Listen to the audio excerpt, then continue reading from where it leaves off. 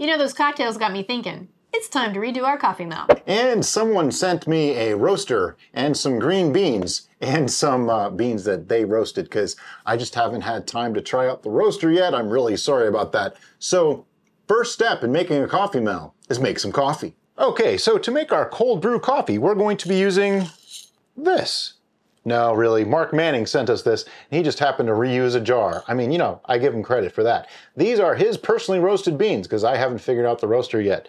And we're just going to use those. We're going to put them into our grinder.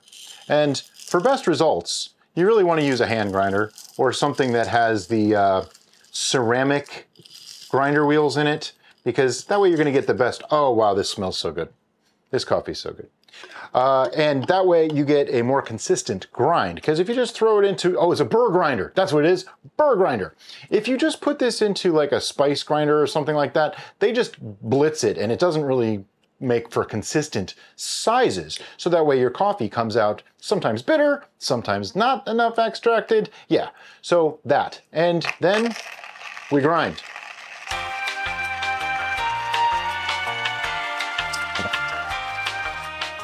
The grinding is the hardest part.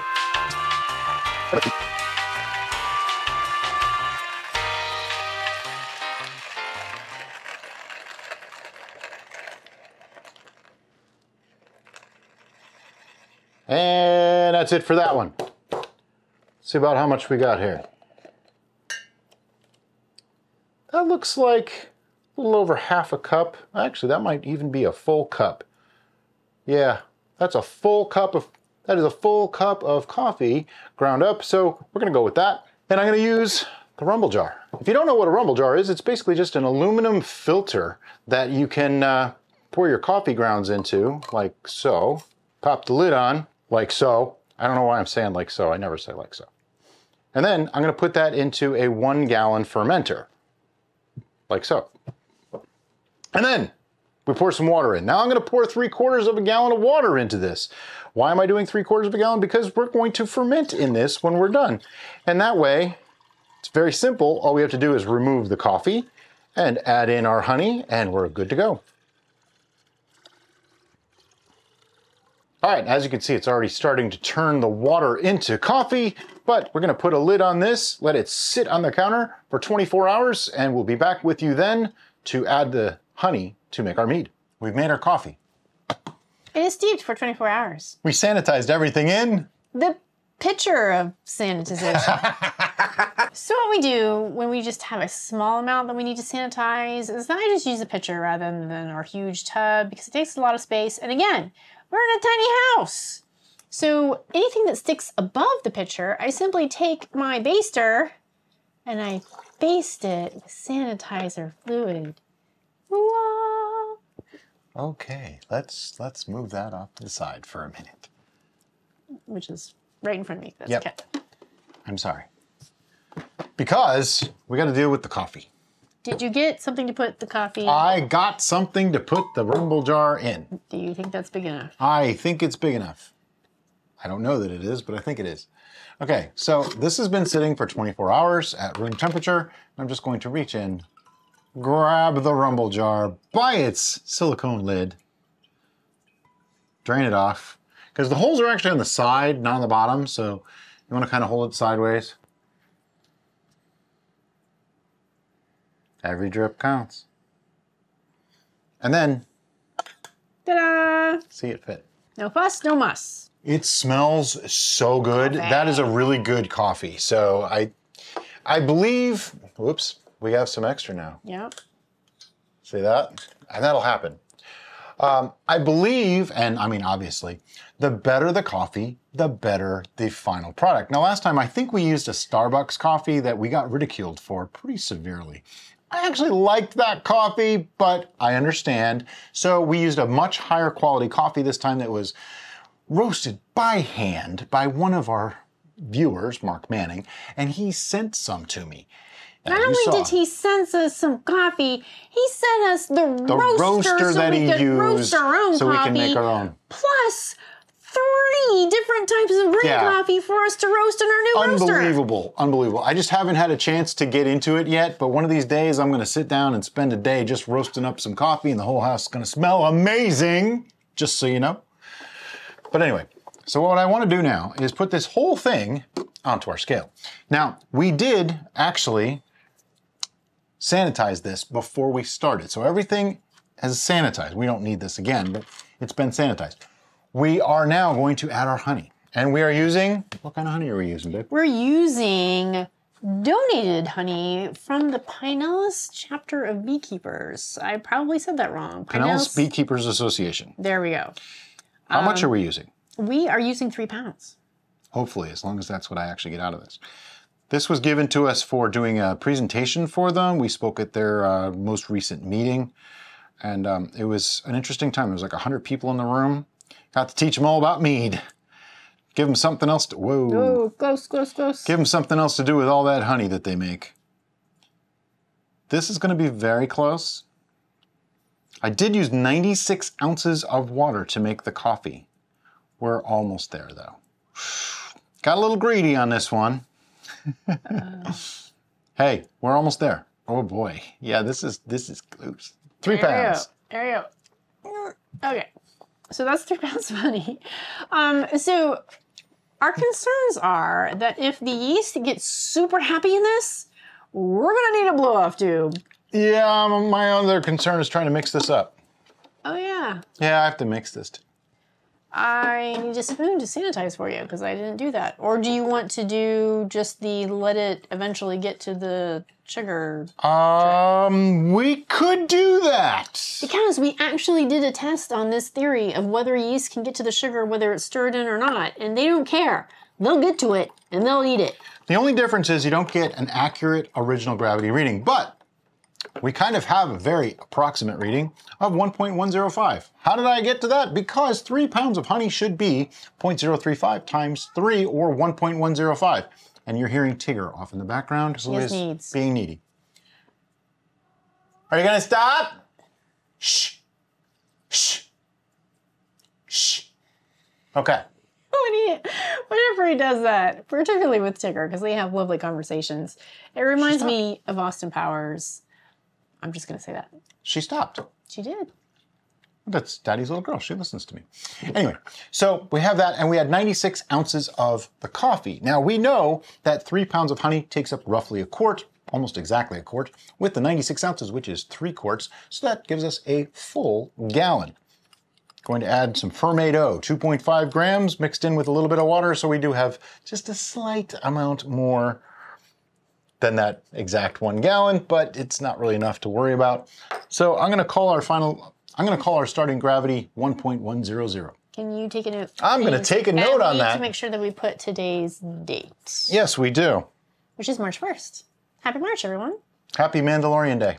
Now, I'm approximating that, but it's probably within a few points of that. So it's close enough for homebrew work. It should come out to about 13% or so, 13.5, somewhere in there. And so the last thing we need to add is yeast. And today we just happen to have in the yeast storage area, which is a mini fridge, thank you very much, a half packet of Mangrove Jack's MO5. Now we know the Mangrove Jack's works excellent as a mead yeast, so that's what we're going to use. Also has an 18% tolerance. And what do you do? Back your packet. Be careful when you're this close to the top because there's nowhere for those particles to go. You don't want them to fly all over the place. I don't mix them in anymore, except this time I'm going to because I had a little mound. Moundy. The surface tension was not allowing it to fall in. They're falling. They're falling now. Get in there, yeasties. So yeah, this is a little bit unusual, but this is part of homebrewing. You encounter an issue, you figure out a way around it. So not mixing the honey. What that's going to do is kind of make a forced, staggered, not nutrient, staggered, it's like a step feed. Yep. Yeah, that's what I meant to say. It's like a forced step feed because the yeast can only get to so much honey at a time. So they're gonna only consume what they can, then they're gonna go to the next step and the next step and the next step. And it usually, results in less stress on the yeast. So we'll find out, because sometimes that's a very, very good thing, especially in a brew that could be a little bit on the acidic side, like coffee. Coffee can be a lower pH. So we will have to keep an eye on that. I don't really want to do a test of the pH today, because I don't think that's necessary. If we end up with a stall or something like that, we'll worry about it at the time. But for now, we're going to put a lid and an airlock on it. We are also going to set this on a cookie sheet with edges because we are super close to the top of this. So when the yeast start consuming those sugars and transferring them into alcohol and gas, which they do at basically level amounts, it's going to start pushing gas up and pushing everything up. And if they get really excited, it's just going to be pushing all the stuff up. Probably going to be using a blow-off tube within the next couple hours. And all this liquid is going to come out, and it's probably going to erupt. Again, that was Tigger. And it's probably going to erupt out and pour out and make a big sticky mess. So if we have this on a cookie sheet with edges, or a pot, all that sticky mess is going to be collected in that area rather than spread across our kitchen. And what are we going to do with this now after we put it on a tray? We're going to let it sit. Couple weeks. When I see that the airlock activity has fallen to nearly nothing, we'll be back to show you what it looks like. All right, so it's been like 21 days, which is exactly 3 weeks. It's time to check on the Coffeemel. Now, here's why we're going to check on it. You see that airlock? Notice the levels. Pretty much not moving. It's not bubbling, anything like that. Does that mean anything? No. Well, it's simply an indicator that perhaps, maybe, perchance, it's done emitting gas. It's definitely, possibly, maybe done.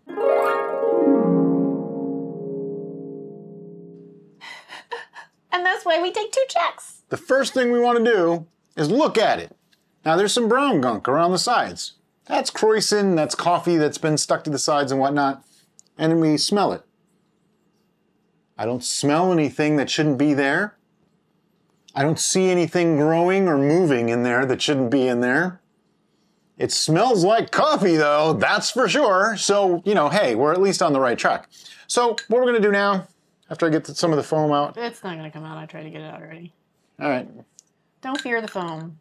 If you use Star San is a foaming sanitizer. And it's a no rinse sanitizer. It foams on purpose. If you rinse it afterwards, you kind of defeated the purpose, because the water from your tap could have pathogens and infectious things in it. Could. I didn't say does, could. And you know what? You can do it 1,000 times and have no problem. That 1,001st time though, that's the one you gotta watch out for. Anyway, I'm gonna take a reading on this, and I'm just using a hydrometer like we always do. This is so far from clear, it's ridiculous. So we're either gonna probably use a clearing agent on this or give it a lot of time and see what happens. We may use a clearing agent on it eventually. Not today. The trick is to get your hydrometer floating. There we go. All right, this started at 1.100 original gravity, and it is now at, oh, that's looking like 1.004. So we're taking a note on our note list with today's date and the gravity. Then because everything has been sanitized, we're going to put our sample back into our fermentation vessel. Carefully, not to slosh. Every drop is sacred. Except for those last ones, I'm not worried about them. And we're going to put our lid and airlock back on. Now, 1.004, that could mean a lot of things. It could mean it's done. It could mean there's a little bit of non-fermentable sugars in there, that it's not going to go any further. It could mean that it's stalled just a little bit. It's not a major stall, but it is a possibility. So right now, all we have is like 1 point in time. We don't have anything to compare it to.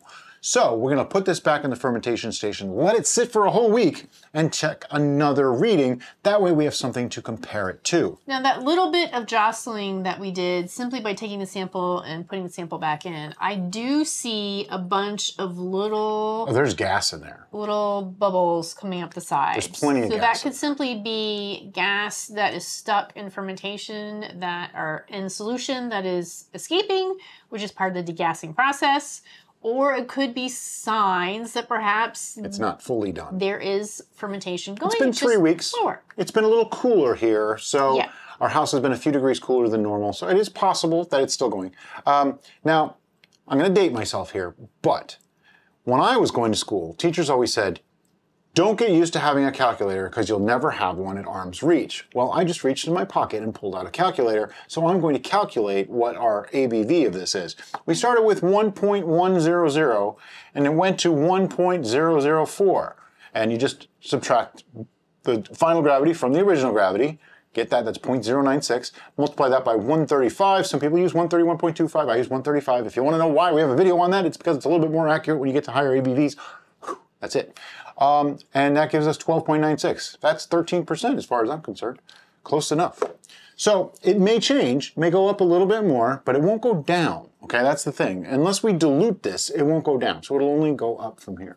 So at this point, we're going to let it sit. One, because this is just our first reading, so we don't know if it's done fermenting, and we want to make sure that we're positive that it's done fermenting, because if we just went ahead and bottled it at this moment and it wasn't done fermenting, the continuing fermentation in those bottles is going to create gases, which is going to create pressure, which is going to create a boom explosion.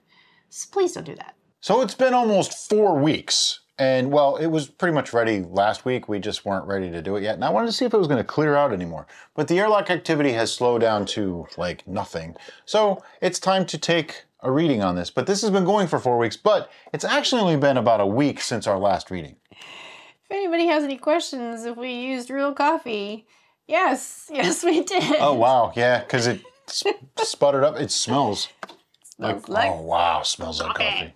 Okay. Coffee. So we're going to take our second reading. Our first reading was 1.004. So it's probably done. And you might be thinking, oh, but it didn't go all the way dry. Well, yeah, it's possible. It could happen. We did use Mangrove Jack's yeast, so it should have gone dry, but yeah, sometimes it happens. It's okay. We probably will end up pasteurizing this anyway, so even if there's a little bit of sugars left in there, it's not a problem. I'm still seeing 1.004. So here's the thing, because this is never going to be closed up, we did 2 readings, they both came out at 1.004. I'm going to say this is as done as it's going to be at this point. So we're going to rack it, but what I want to do is pour this sample into the racky rather than the racker. That way I don't disturb all the lees. Our racking procedure uses this tool, which is an auto siphon. We really like the auto siphon. We pretty much only use the auto siphon for racking and bottling, and we really can't think of something that would work just as well. They're also not crazy expensive, but if for some reason you can't afford one, just a piece of silicone tubing can work. You just have to find a way to submerge it and all that without losing too much fluid, and you definitely don't want to put your mouth on it to get that started. So to rack, you need your source, the racker, and your destination. Racky. The destination should be lower than the source. That's why I'm placing usually more lower. Usually even lower than that, but just for demonstration purposes, this is how we're doing it. The lower it is, the faster it will rack. And you just give it a few pumps until it's going.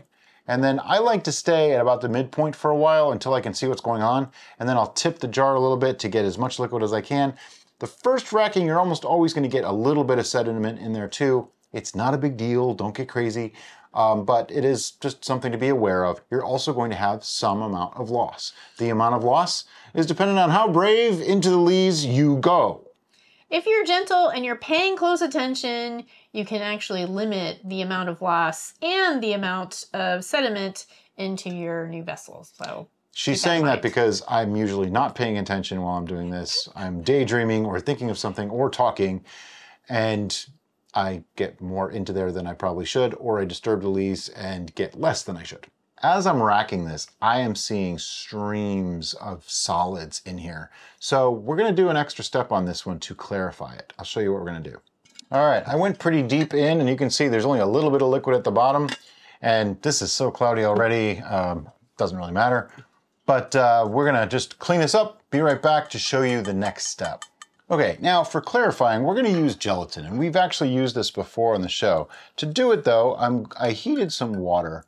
It's at about 135 to 140 degrees right now. That's perfect. You don't wanna go past like the 150 mark. I'm just gonna grab some plain old gelatin, food grade, of course. I think all gelatin's food grade. I don't know. Don't get the flavored stuff, though. Pretty sure that'll just make your mead flavored, like whatever flavored gelatin you get, because, you know, that's what Jell-O is gelatin. This is not opening well. Opening the heck out of this. Taped it. Yeah, I taped it up too good. All right. So I just want like a teaspoon of gelatin, right? And I'm going to dissolve it into this little bit of water, like that. We'll tape this sucker back up.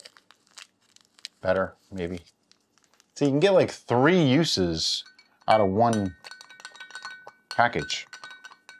You just want to dissolve it. That is the idea, is dissolving it. And this works pretty quick. We are going to experimenting with bentonite, food grade only bentonite. Be careful because the non-food grade ones have other materials in there that aren't so good for you. So we did get some food grade bentonite we're going to try as well. But I want, whoops, it's all in the thing. It like gelled up inside it. This is craziness. Do you need a chopstick? I might, because I'm burning myself here. Yeah, let me get a chopstick. Okay, the gelatin is gelling already. It does that. You want to dissolve it fully. And gelatin generally works in like 48 to 72 hours, where bentonite can take 7 to 14 days, depending. So this time around, I went with the gelatin idea. And I also didn't want to have to use as much water. You tend to need more water with bentonite, so I wanted to go with minimal. So here we go, because we did fill this pretty tight to the top there. And there we go. I'm just going to use the sanitized chopstick to mix that around real good, just to make sure that everything's in suspension. We're going to put our lid back on. And let this sit probably a week. I want to see this clear out fully before we go to the next step. But if it clears out in just a couple days, we'll show you that too. And we'll be back then to show you. All right, so it's been like 5 days. That means it's time to, well, rack this off, basically, is the next step. Smells like coffee. The gelatin, I want to talk about this for a second. We put it in, and it usually takes 48 to 72 hours. It's been like 5 days, so it's a little longer than that. It cleared it, but not a tremendous amount. Does that pose a problem for us? No, not at all. I don't personally feel that clearing is 100% necessary. We do it more often now just to show the techniques involved, but it's not absolutely a thing. To me, a Coffeemel should be a little bit cloudy. Like they just, I don't know, it doesn't feel like something that's going to get perfectly clear, and that's okay. So the next step is going to be, we're going to rack it from here into a pitcher so that we can move to the next step. Racking, as we always do, is with an auto siphon. You've probably seen this before, and if you haven't, we have videos on it. We probably said that 5 times already in this video. I do have the cap on because all the gelatin and stuff that fell out is pretty thick on the bottom. So there's going to be a tiny amount of loss with this rack, but it's okay. All right, after racking, we have about 120 ounces left, so pretty decent. You know, we're looking for 1 gallon, so that's not so bad. What we want to do now is do our, not superlative, not pejorative. Preliminary? No, there's a name for it. Penultimate? Penultimate tasting. That's right, the penultimate tasting. The next to ultimate tasting. The next to ultimate, right. Yeah, all these words, you know.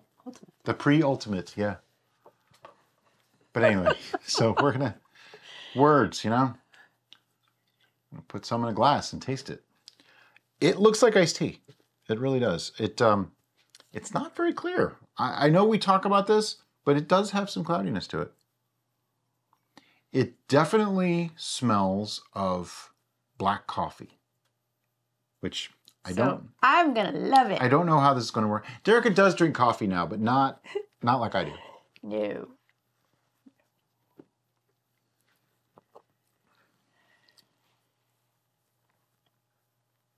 Oh yeah, that's coffee. Sorry, babe. You're not gonna like this. It's got a lot of coffee character. I detect the slightest hint of honey, but not anything really too, yeah. Let me just get rid of this. So, suffice to say, we're gonna sweeten this. What I do think though is the acidity level is beautiful. Oh yeah. It's got a lovely like strong coffee robustness character to it, but it needs some sweetness to back down the strength of it. I personally feel Coffeemel is best when sweet. Now this is 1.004, which according to the guidelines for mead set forth by the BJCP, as I talked about in another video, that makes this dry, okay? It's dry. So we're looking to get this... It got me. So we're looking to get this to a sweet, maybe even a semi-sweet. I'm looking for like a 1.015 to 1.020 or thereabouts. That's usually where my brain says, yeah, this tastes nice, but let's see. So we're gonna add some honey. And we selected honey as our sweetener of choice because this is a mead. This is Coffeemel. Right. So it should have the honey note along with the sweetness. Now, if this happened to have a lot of honey character and just needed more sweetness, we might maybe select sugar because all it's going to add is sweetness. But generally in a mead, you're going to want honey. But we have done it with just plain old sugar before. And again, not measuring the amount putting in, I want to know the final result. So I'm just going to put in a few glugs, and this is starting to crystallize, as you can see. That's maybe ½ pound or so. Yeah, it's starting to crystallize. All right, can I have a spoon, please? Sure. My hands are sticky. When you're mixing like this, you just want to be careful that you don't cause too much agitation at the surface. As Derica likes to say, I'm agitating the bottom, but not the surface. That way we're not oxygenating. Of course, anytime you do something like this, there is always a risk. However, this one came out to, it's 13%. The risk of vinegarization, slim to none. The risk of off flavors, that's the thing you want to be careful of. So I want to minimize the risk. Now, because this honey is starting to crystallize, there are some blobs. There's some chunks in it. It's chewy. Now, that's nothing wrong with that. That's not honey something does that. to be worried about. It just means it's going to take longer to mix thoroughly. Yeah, and since we don't really want to heat the mead yet, I don't want to do that to make it dissolve. That honey was sat in an immersion circulator tub of water at like 110 degrees Fahrenheit for hours because it was totally crystallized. So the fact that it's pourable at all is actually pretty cool. Now, one thing that we didn't mention yet is now that we have added honey to this, we have added more fermentable sugars, which means this could re-ferment unless we stabilize in some way. Our preferred method of stabilization is pasteurization. It does a couple of things. One, it's going to kill the yeast. It doesn't just stop them from fermenting, it kills the yeast. To us, it helps as a clearing agent as well, and it has a mild aging effect. Not super strong, but it does tend to meld flavors a little bit. And what I mean by that is that it's not actually aging, because the only way you can age something is by the usage of time. But it does mimic some of the effects that you often find aging does. So that's why I said an aging effect. Yeah. It just helps to mellow the flavors a little bit more. That's all. And we have done the pasteurization versus non-pasteurization flavor changes. We actually preferred the one that was pasteurized. Yeah. So it's not a conclusive test, but it does give you an idea. So anybody that was worried that it ruins the flavors, it really doesn't. If anything, it gives you another flavor way to play. How's that? So I have that in there, and I have that mixed up pretty good, I think. Let's get a taste. I don't really think that's going to be enough. I think we're going to need more. I just have a feeling, just because. It smells the same.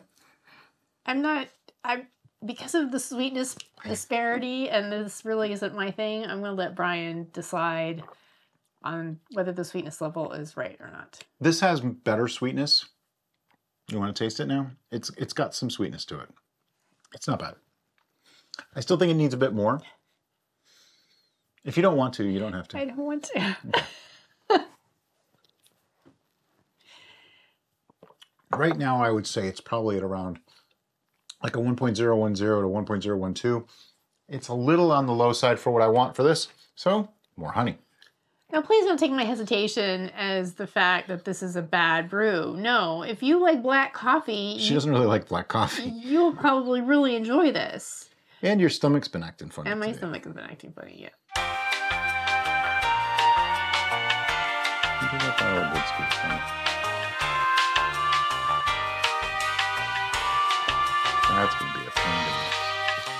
It's goopy. All right, that's good, that's good, that's good. Good, that's good. Ugh. So that was probably another ½ pound, maybe a little bit over. That's how much a sweetness I think this has to have. Our original Coffeemel that we made years ago actually stalled, and it ended up with a much higher, my hand's sticky again. As I was starting to say, our original Coffeemel that we made a few years ago actually stalled. I think it was like 1.060 or something. It was pretty high. And it actually ended up tasting wonderful. We still have some, I think. Derica used it to make cocktails. I've been using it, yeah. Yeah, it's a couple years old, and it's wonderful. It's got a sweetness, but the coffee flavor is still coming through. And that's what I'm trying to do here, but make something that's repeatable. Something that we can teach you how to do rather than hope yours stalls too. So, yeah, because that's not something you ever really want to hope for. Yeah, there's some clumps in there. Again, this is chewy, you know. When you do this, you can actually hear the crystals of the honey in the bottom. Like, I know it's not fully mixed yet. Getting there, though. We're very close. Honey will also add a viscosity and a body to a mead, or any beverage, really. It makes it feel a little thicker, and that makes it stick to you a little bit. Kind of a weird thing in tastings, that it sticks in your mouth. It doesn't just feel like water. And that's an important aspect of tasting. Some things should be a little more thin, but you don't ever want to describe something as watery. We are mixed. Time for a taste. Derica's favorite part. Notice the pores are getting smaller because I know she's not drinking this. I'm not detecting a lot of honey character on the smell, but that could be time. Very coffee forward on the smell. Extraordinarily coffee forward. The coffee flavor is very, very strong in this. This would be great like over ice cream or something. Honestly, I think this is great for that.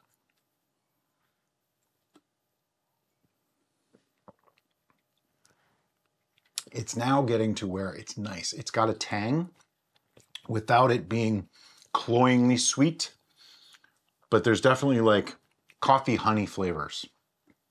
A little bit of ethanol, not a tremendous amount. It's a good mix. I think it could go sweeter though. It's giving me a little bit of the dark chocolate notes. Kind of, yeah. I want a little bit more sweetness, not a lot more, just a touch. I have a feeling I'm going to be the one drinking this most of the time, so make it to what I appreciate. I don't know if we get more amaretto, I'm making... Oh yeah, this mixed with amaretto would be lovely. Watching crystallized honey come out of the thing is just not attractive. I'm going to estimate that that should be enough. It's even changing the color slightly. It's a really dark honey. Yeah. That's a wildflower honey, so it should have more of a neutral-ish style of flavors for this. Whenever you're making something that's very strongly flavored, like coffee has a strong flavor, try to use something that's more neutral. Like had we used an orange blossom honey, I don't think that'd be good. There'd be so much orange blossom honey have to go into it to get the sweetness level that citrus hint might actually come through. And unless you like orange in your coffee, which I don't, unless you like that, then you really don't want to do that. So any neutral-ish type of thing, clover, wildflower, things like that. Now, something to remember too, this came up in our VIP the other day. Somebody got an orange blossom honey and they said that it tasted like the medication that they took as a kid, like the orange pills. I'm thinking the St. Joseph's baby aspirin is what they meant. I didn't get a chance to really read through the whole thing. But various honeys from various areas, even various times of year, and from year to year, can taste totally differently. Just because it says orange blossom doesn't mean that every orange blossom you taste is going to taste the same. Just as wildflower, I mean, wildflower. Yeah. There's only about 1 million different kinds of wildflowers, you know, so clover, different times of year, it's going to taste different. From different places, it's going to taste different. So every honey is different. Every batch of honey is a little bit different because it's a natural biological product. So just because you tried something once and you didn't like it doesn't necessarily mean that you won't like it again, unless it was just horrible, like when we made the avocado one. That just, no. But I would try avocado blossom honey again, just not that brand. Okay, we're mixed, and here we go. This should be the ultimate penultimate tasting. These names, man. Okay, I finally get some more honey character on the nose. Definitely coffee, though. Oh, I like it. Good. Let's see what you think. I think I need a little bit more to make sure.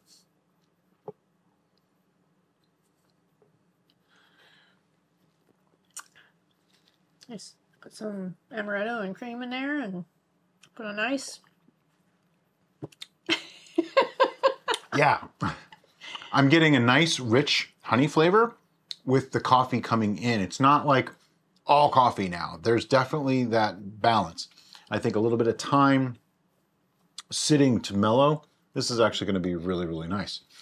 So we're going to cheat with that time because we're going to put this in a 1 gallon fermenter and pasteurize it since we added all that honey. Now, if you're wondering how we pasteurize, we actually have a video on it, but let me just do it in a nutshell. We're going to put this into a 1 gallon fermenter, right? Leave the cap off. We're going to fill a pot with water. We're going to put an immersion circulator in and get the water to 140 degrees.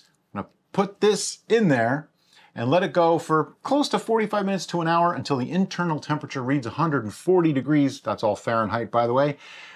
Let that sit at that temperature for 15 to 20 minutes, then take it out.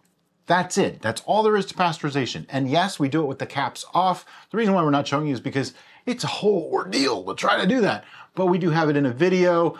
And the reason we do it with the caps off is you lose an infinitesimally small amount of the alcohol. Don't be fooled by, oh, ethanol boils at this. Don't fall for any of that. A chemist told me that it doesn't really boil off as easily as you might think. And we're at 140 degrees Fahrenheit, which is far below where it boils off anyway. So do that. It's a safe way to go. Just remember, if you're gonna heat your water on the stove instead of an immersion circulator, do not put your fermenter in while it's heating. Take it off the heat, then add your fermenter if you need to. The trick is, the really important part, is that 140 degrees Fahrenheit internal temperature for 15 to 20 minutes. If you maintain that, however you do it, it's pasteurized, the yeast are dead.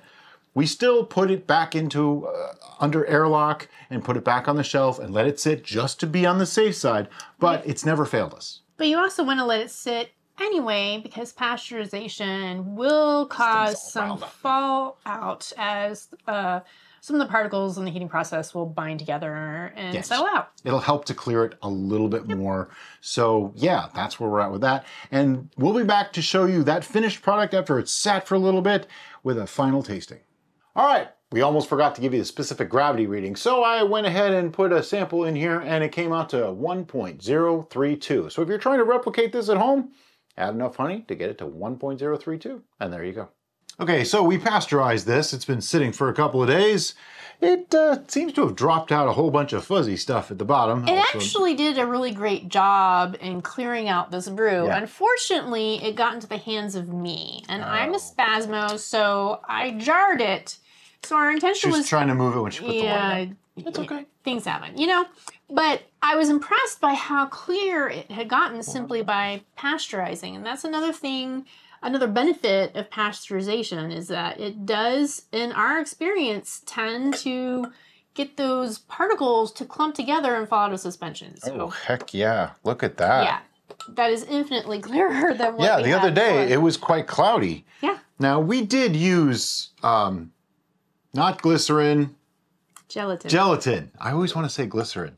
We did use gelatin to clear this, and it did a decent job. I think, honestly, though, pasteurizing did a better job than the gelatin did. So... now it's beautiful. Yeah, on the color and clarity, this is perfectly clear. It's like a 9.5 for clarity. I mean, I can't imagine it being much clearer. So, looks great. Color is awesome. It is coffee, but it is coffee with honey. Yeah, it's more coffee than honey on the aroma. I really would have liked more aroma of honey on this, but I know we sweetened it a lot. I sweetened it up to 1.032, so it's considered sweet, okay?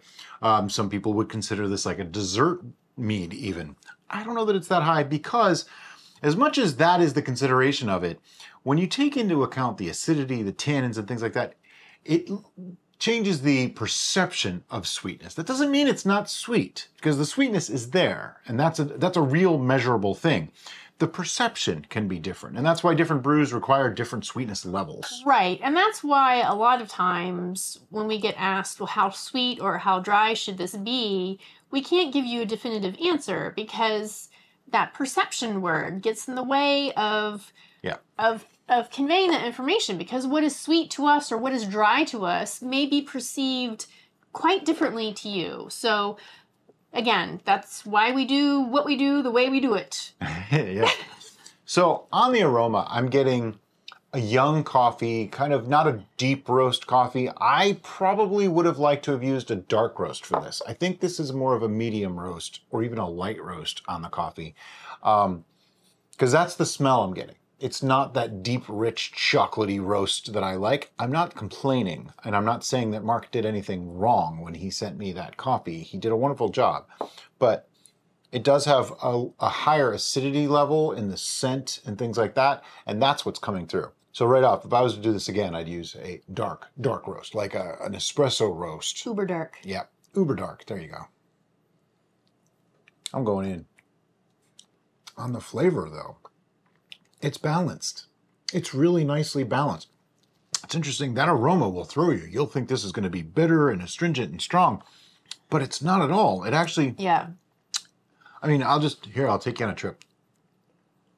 Before Brian gets too verbose, I want to say the one thing that strikes me right up from the front, the beginning of the tasting, is how the honey notes and the coffee notes are equal in dignity. Mm-hmm.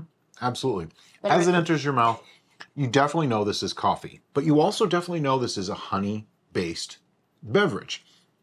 Now, at 13%, it's no wuss. I mean, it's got a decent amount of ethanol to it to carry everything through. And what I'm getting in the beginning is that strong coffee flavor with a great honey flavor. And then I do get a tinge of the tang from the ethanol coming through.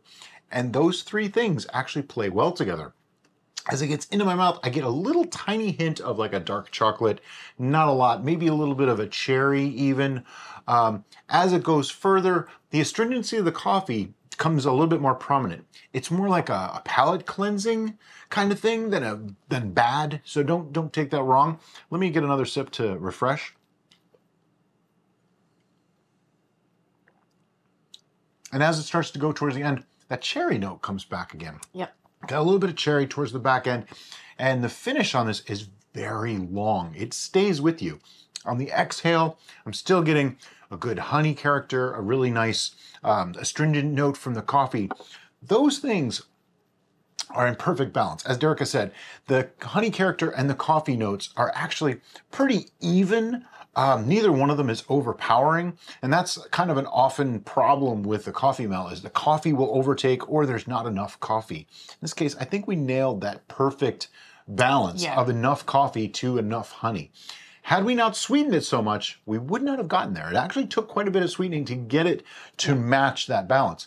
But because it's a more green coffee, it's hand roasted, so I can't really say exactly what the roast is, but I'm fairly certain it's a lighter roast. It has more acidity and more brightness to the character of the coffee. It's a little more astringent, so it required more sweetness to kind of balance it and tone it down. I don't know if I'd want to use a dark roast coffee on it now. I mean, it'd be a whole different beverage. It wouldn't be the same. It'd be a different kind of Coffeemel. I can't complain. And I agree with Brian on that. Even though we've mentioned before, I'm not truly a fan of just a straight black coffee. Now that we have sweetened this, it has brought it to a place that I'm more happy with.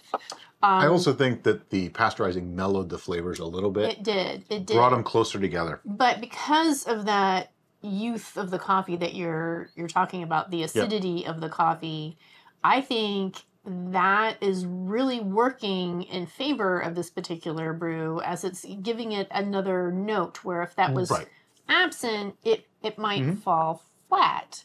Another thing, as well as the flavors being very strong, very prominent and lasting and staying with you, you also get the tactile sensation of the brew staying with you as well. And so that's really nice to have those two pairings linger in your mouth. So it's got a great viscosity. Yeah. But when we look at balance, when we say balance, we mean acid, sweetness, and tannin. The tannic quality of this is not so much that it's mouth puckering, but it adds a fullness and a richness that a greener coffee needs. It needs to have some of that. The acidity level was always going to be high, and I knew that from the time we tasted this coffee. The acidity level was going to be high, so we had to make sure that the tannins matched that. And I think using the whole coffee in the cold brew process actually helped to give it more of that body by keeping these acids level down just a little bit. Because when you make cold brew, the acid level is lower in coffee. And then, like I say, the sweetening, we just had to get all three of those to kind of, you're just like playing with the dials, you know, you're just tuning things just right. And we had two fixed points, and that was the acidity and the tannins. We could make more tannin, we could make more acidity, but we couldn't bring them back down. So because of that, we had to bring the sweetness levels up, but there also was not enough honey character. When we first tasted it, it was like coffee with alcohol. It really didn't have much honey at all. It was not pleasant. Punch of coffee. Yeah, I mean, it'll wake you up, but it'll wake you up and put you to sleep at the same time. That comes up a lot. People ask, does the caffeine stay? Yes, actually it does. From everything that I've read, the caffeine is still in there. So it doesn't make you sleepy. It just kind of keeps you even keeled. I don't know how that works, to be honest with you. I think if you drink enough of this, you're still going to get drunk and you're still going to pass out. But, you know, I don't think it's going to keep you awake. We don't recommend that, so don't do that. Like, you know, the old idea that drink coffee to get sober, that doesn't actually work. You just have a wide awake drunk. It doesn't actually sober you up. So you'll be a wide awake drunk if you drink too much of this. Before we give this a score, I need to get another sample for science. Do you have a number? Oh, a number. Shoot. Got sidelined there. I need some of your sample now. Yeah, we were gone for a minute to look to see if we had any of the older Coffeemel left, and apparently Derek drank it all. All right, our scoring goes from 1 through 10, with sometimes 11. 1 means basically it sucks. You're just going to dump it out, never touch it again. Probably never admit that you made it. 10 means this is just absolutely great. There's nothing you would change. And 11 just means it's like a step above even that, okay? And then in between is varying levels of ick to awe. And for me, like a 5 is average, okay? So that's pretty much the gist of our scoring. Do you have a number? I do. All right. 1, 2, 3, 8. 6.5. I knew she was going to go a little lower. This isn't really her thing. Now, this is my number for it on its own. However, my number on it as a mixer to create something else, I think it's much better as a mixer, is like a 13, because this has got such a wonderful, strong flavor that adding a multitude of things, which I have an experimentation done in the past, which is why the original Coffeemel is all gone, turns into a delightful experience. So my 6.5 is strictly on, if I just had this by itself in a glass, I could only take so much. I would still enjoy the experience of it, but I could only take so much. However, combine it with some critical elements, and I could probably drink way too much of it. Now, I like to classify things as like a sipper, a drinker, and a chugger. This is certainly not a chugger. It's not even a drinker. This is a sipper. You definitely put some of this in a glass and you experience it. Derek likes to call them an experience. Yep. This is definitely that. I'd have to agree. So if we wanted to alter this a little bit, we did find something in our searching that we only have a little bit left of that might seem like an odd thing to add, and that is Kahlua, which is a coffee liqueur. But my thought is the coffee liqueur part, it's almost a creamy thing. And it's got rum. Oh, and it has rum in it. Can't go wrong with rum. Yeah, so we're going to add some of this. Pretty good amount. Not all of it, just some. Some of the rum. It changes the color drastically, but it's got sweetening in it too, which is unique. I'd say we have, what, like a 3, maybe a 4 to 1 ratio here. It changes the smell. Smells more like chocolate milk now. Not completely, but closer. It doesn't look attractive. I'll admit that.